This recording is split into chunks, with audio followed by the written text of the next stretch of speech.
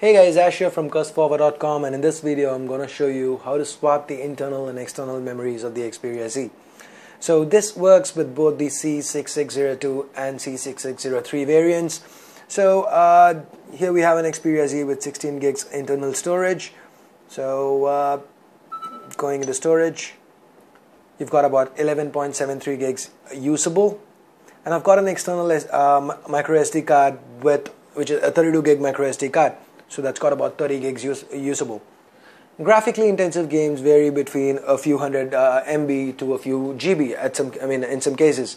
So this 11.7 gigs can get filled up really quick. And the games that we download from the Play Store will install only to the internal memory.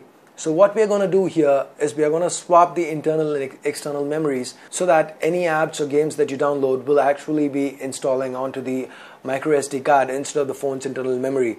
So once we've done this, when you come back to storage, your internal storage will show as 29.23 GB and your SD card will show as 11.73 GB.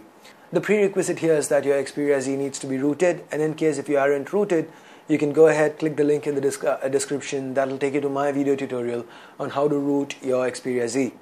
Don't worry, I also have an unroot tutorial if in case you want to remove everything and go back to stock if you need to claim warranty or whatever.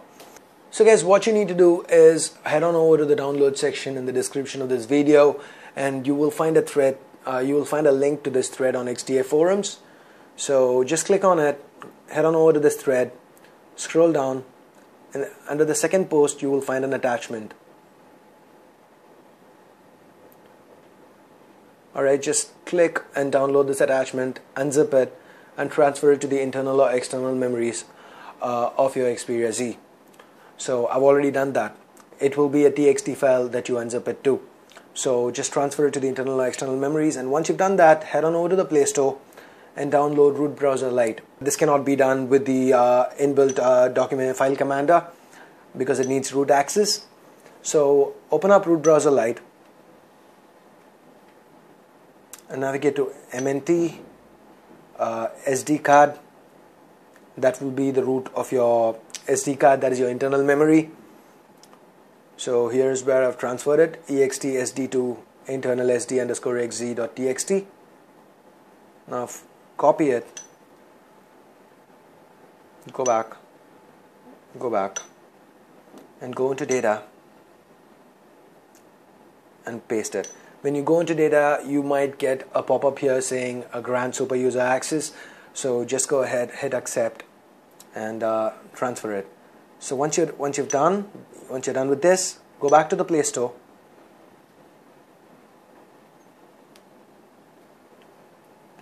search for Script Manager,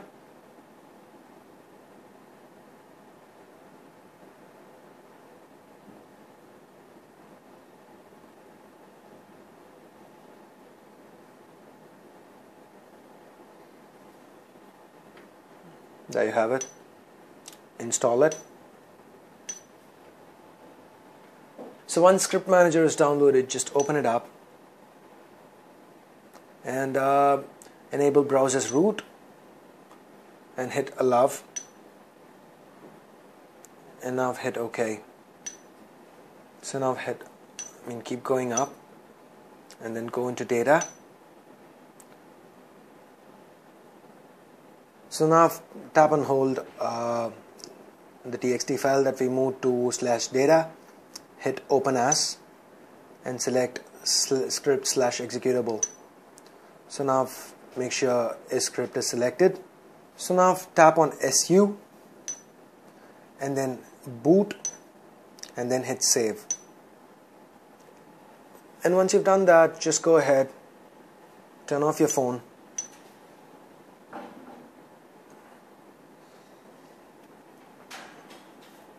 and now turn it back on.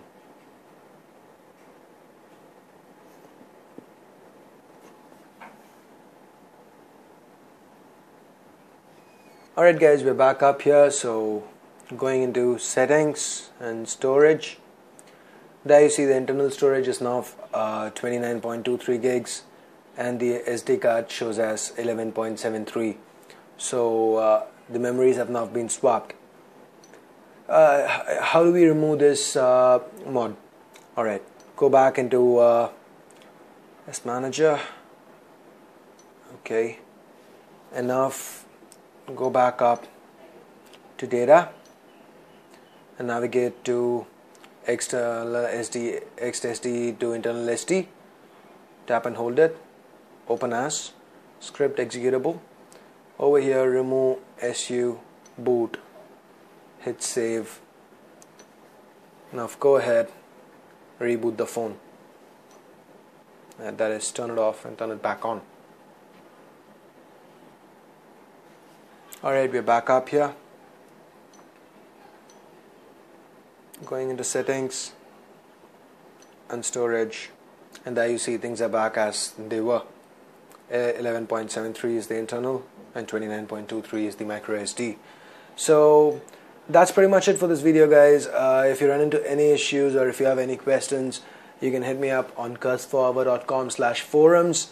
So if there are any common issues, I will be adding it to the description in the video. So if you run into any issue, first check the description of the video. If you cannot find a resolution, hit us up at cursforever.com/forums. So that's pretty much it for this video. I hope you guys liked it. I hope it helped you. So if it did, go ahead, hit the like and subscribe buttons. If you have any video requests for me, or you just want to stay updated on my latest videos and updates, you can hit me up on Facebook or Twitter or Google+. All my contact details are in the description.